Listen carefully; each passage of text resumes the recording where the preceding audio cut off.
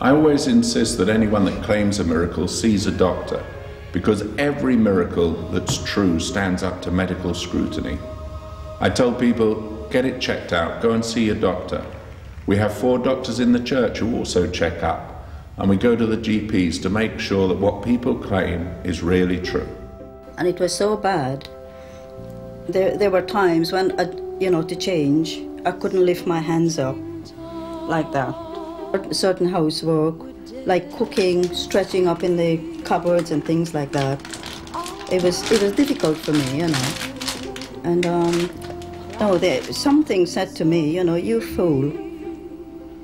You've got the penile newspaper, the trumpet call.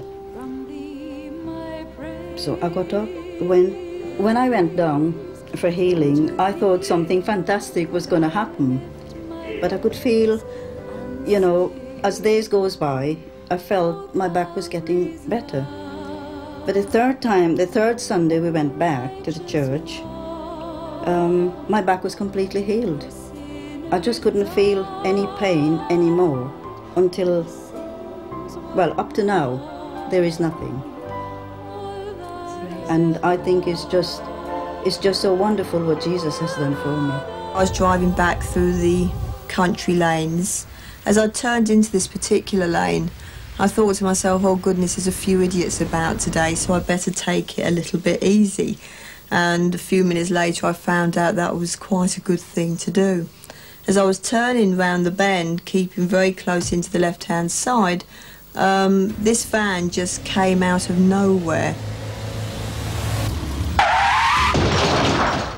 And the next thing I knew, I was having a collar put on my neck. He thought I'd broken the actual collarbone because of the way he was moving my arms and everything.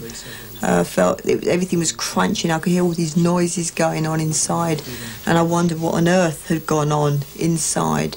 She came to me with what I consider to be a severe whiplash injury, one of the worst kind that I'd seen. She had severe pain in the neck, extending down one arm. She also had what is called paresthesia, that's loss of normal sensation and pins and needles feeling in that arm. Michael came over and he said, start moving your head from side to side. Anyway, it was time for us all to go home, and as we were going home, I could just feel the pain and all the tightness and everything just being released completely off of my shoe. It was just going. It was just so incredible. It's just disappearing. And I couldn't believe it. By the time I got indoors, I said to my friend Dion, I said, it's gone. It's gone. I'm actually healed. I'm actually better.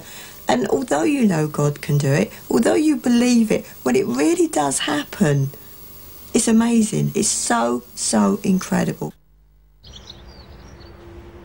Okay, I'm going to feed the dogs and I'll come back for breakfast in a minute and do the fish, okay? Bye. And Carol and I went on an evening. It was in June. It was a lovely meeting. There was a lot of miracles happening, and the praise was beautiful, and I really felt that God was there. And we were just stood in the crowd there when they were praising. I have a reflux problem in my stomach, which allows the acid to come back into the gullet, and it's been with me for about 10 years. And I couldn't eat certain foods, and I had to take tablets all the time to keep the acidity down in the stomach. And that just went. And I think I phoned Mairdrie, and I said, or Rob, probably Rob, and said, I can't believe this is gone. I have no pain, and I haven't taken any tablets.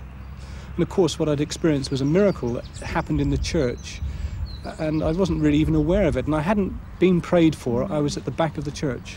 My healing was a year and 3/4 ago. I've had no recurrence and no problems. I can eat anything I like now, and there's not really been any problem, which is, in fact, in itself quite a miracle that I can just relax when I'm eating. I don't have to worry about what I'm eating or what I'm drinking. It seems to be perfectly okay. Rob Whittaker went and had an X-ray, and they told him he'd got a blockage in his kidney and a growth. It looked a critical disease until Jesus stepped in.